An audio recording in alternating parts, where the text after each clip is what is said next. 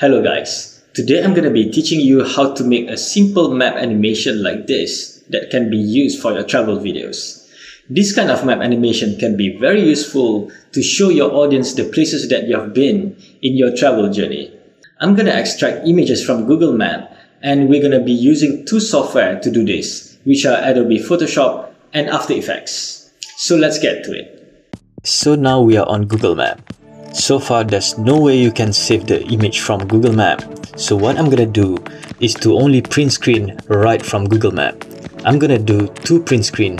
One is this whole big area of Indonesia map and another one is zoom in only on Central Java Island, which is gonna be used only for reference. And the reason why I'm on satellite mode here is because I want to turn off the label on the map. So I'm gonna do one print screen and change the mode from satellite to map and zoom into Java Island and another print screen here. So now I will drag the satellite image to Photoshop and do some cropping to take out the unnecessary part. Next, I will go to select color range and click on the blue area to make the selection. I can press shift on my keyboard and keep on clicking the blue part of another area. As you can see on the small window, the white area is increasing and this is the part I'm going to delete. So I'll keep pressing until I get as much as I can, and once I'm happy with the result, press OK and press delete on my keyboard. I'm going to clean up a bit here. Okay, now I'm going to make a selection on the land area, so I press the Apple key on my keyboard or Control if you are on Windows and click on the layer here to make the selection of the land area. Then I'm going to go to Marquee tool, right click on the selection and choose Make Work Path. The tolerance should be around 0.5 to 1 and I'm going to click OK. Now we have turned our selection into vector, so I can resize this vector bigger. So I'm going to create a new layer, delete this layer since I don't need it anymore. Go to Image, Canvas Size, change it to pixels and make it bigger to maybe around 5000 and 3000. So now I'm going to resize this vector to fit the screen. Now I'll fill this vector with a solid color. So I'm going to change the foreground color to somewhere between orange and brown. That's okay. And then I'm going to go to Path, Fill Path, change the foreground color and OK. I don't need the vector anymore. So I'm going to right click here again and delete path. Crop this and great. Now we have a high resolution map. Now I'm going to save this image as PNG file so that it will have the transparent background and OK. So now let's import the PNG file into After Effects. Drag this PNG file to After Effects. And I'm going to drag this file here to create a new composition. Then I'm going to create another composition which is going to be the main one. Make it full HD. So it's going to be 1920 and 1080. I make the duration to 6 seconds and OK. Then I'm gonna drag the map composition to the main composition. Add a new solid layer, make it blue, and place the layer at the bottom. Then I'm gonna resize the map to fit the composition. I then gonna put labels on the map. So I'm gonna go to the type tool and start by typing the countries first. Then I'm gonna duplicate it by pressing Apple D or Control D, move it here, type Indonesia, and another one, Philippines, and another one, Borneo. And I'm gonna do a few here to make the map look slightly more detailed. Now I'm finally gonna use the zoom map that we print screen earlier from Google Maps. So I'm gonna drag it to After Effects and drag it to the map composition. Then I'll try to align the map with our shape here. Lower down the opacity so I can see the underneath and try to align it as perfect as I can. Then back to 100% opacity. I'm gonna put more contrast by using level, so it's gonna be easier for me to see. Then I'll go to the main composition and I'm gonna type Jakarta here.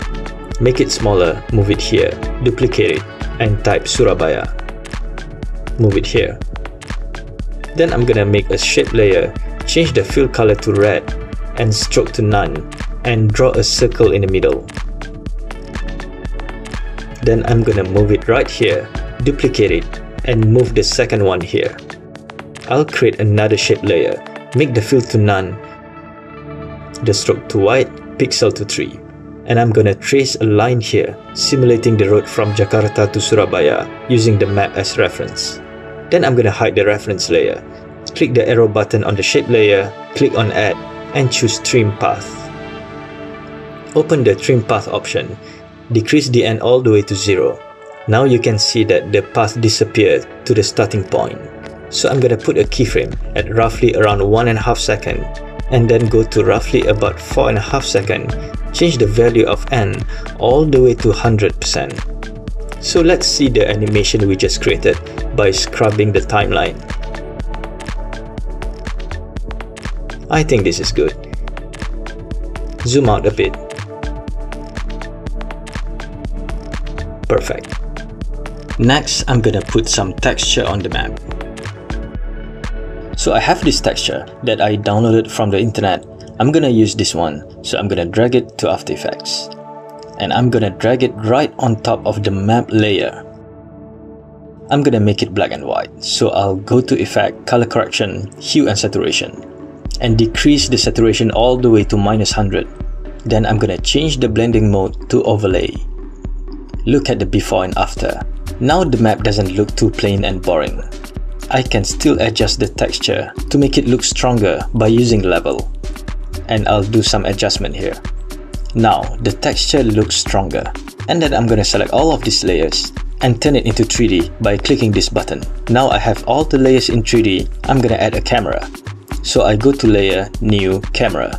I'm gonna press C on my keyboard, and when you see the cursor change into this, I can rotate the camera in the 3D space now. When I press C again and the cursor change into this, I can pan the camera on the X and Y axis.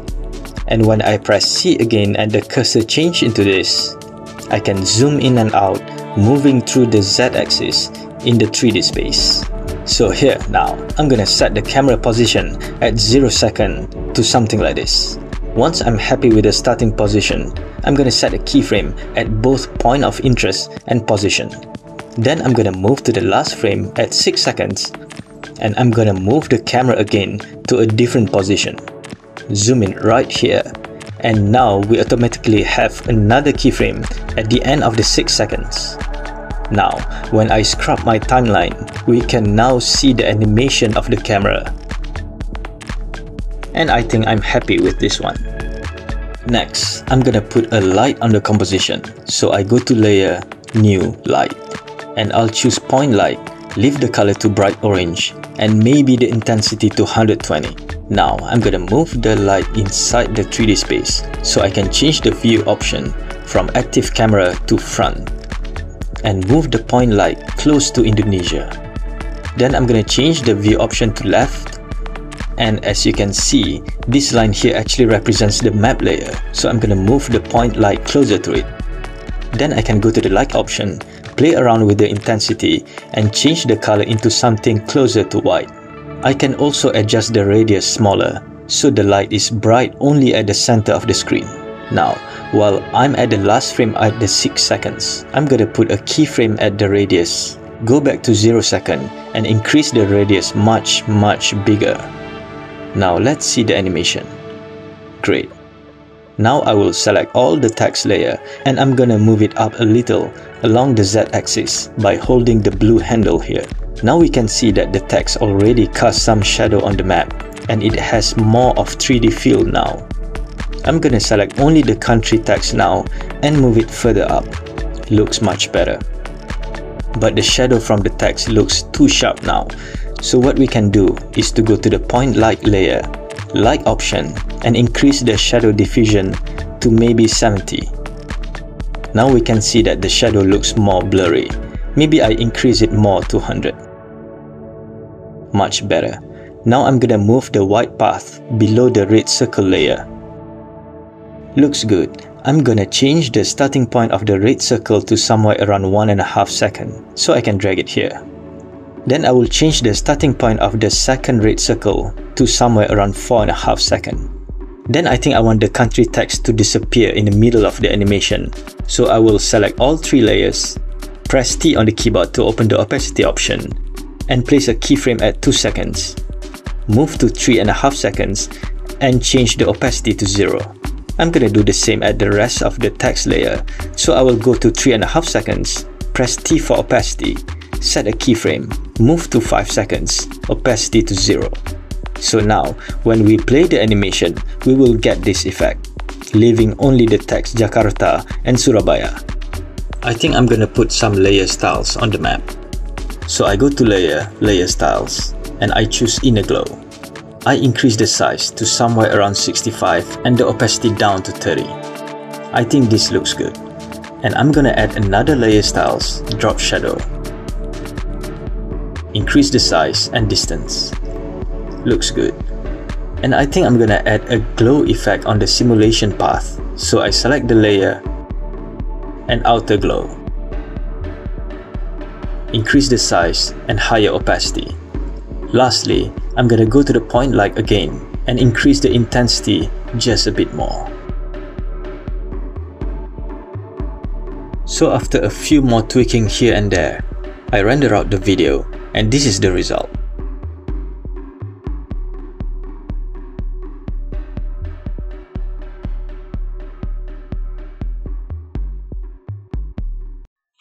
So this is how you can make a map animation in After Effects. If you guys have any question, please leave it in the comment below. I hope you guys learned a thing or two from watching this. Thank you for watching and peace be on you.